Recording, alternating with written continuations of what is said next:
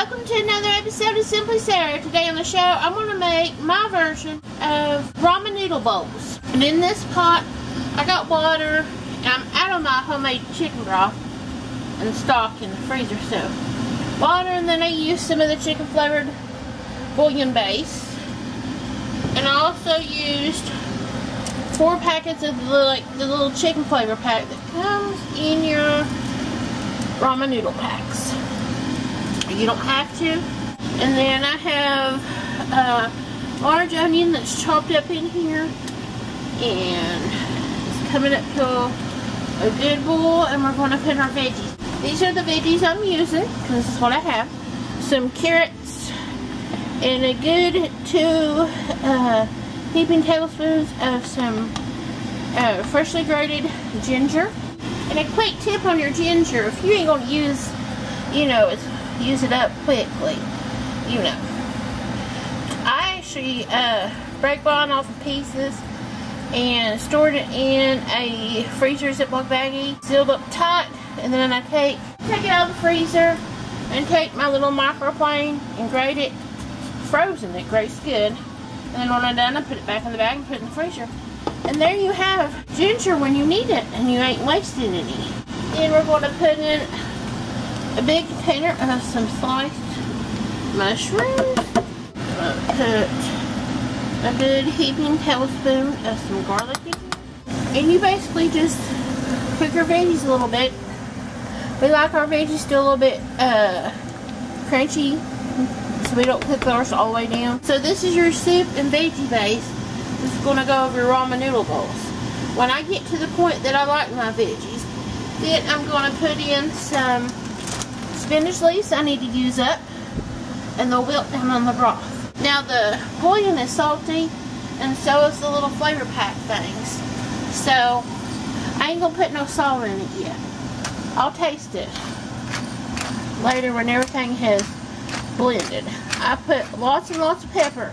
Allergies are bothering us real bad, and so when my allergies are bothering me or I'm sick with the cold and stuff, a good bowl of soup or ramen noodle just soothes my soul. So the leaves are falling, and it's getting fall, and that ragweed and all that stuff is just making our allergies out of whack. I'm gonna let this cook for a few minutes, and we'll come back to it. For each bowl, you'll need a pack of noodles for like adult size. But if you're kids, you could probably break this up, and 1 pack would serve 2 kids or 3 maybe. And then for another garnish topping, I'm going to soft boil some eggs back here. First time I've ever boiled a soft boil, where the white is still all done, but the yolk is warmed up inside, but it's still running, and then you cut it and put it on top of your bowl of ramen. When I get to that point, I'll show you what I'm talking about. I'm also going to add a little bit of soy sauce, which is salty, so no extra, so don't put no salt to it. And a few drops of some sesame oil. So this is to your taste, however you want. I'm probably going to put a couple tablespoons of some soy sauce. And this is the reduced sodium. Just probably about a tablespoon for this big size pot of sesame oil. If that's sesame seed oil to your taste. Stir this and let this go for a few minutes.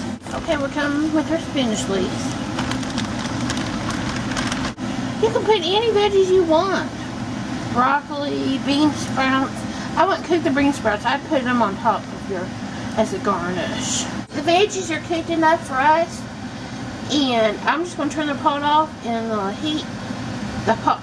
The pot's still hot, so it'll wilt that spinach good. Put water over my eggs. Cook them for about 5 minutes. As soon as it starts steaming and blubbing a little bit, I'm going to let them go for about a minute or 2, and then turn off the heat and cover it with the lid.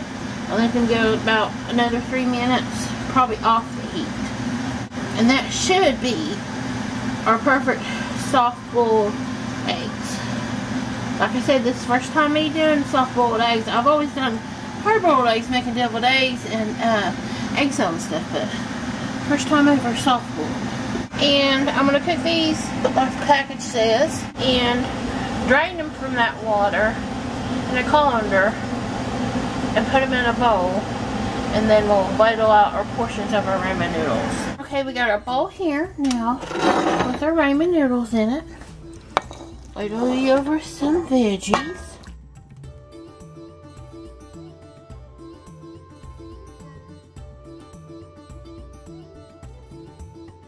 And we'll ladle us over some broth.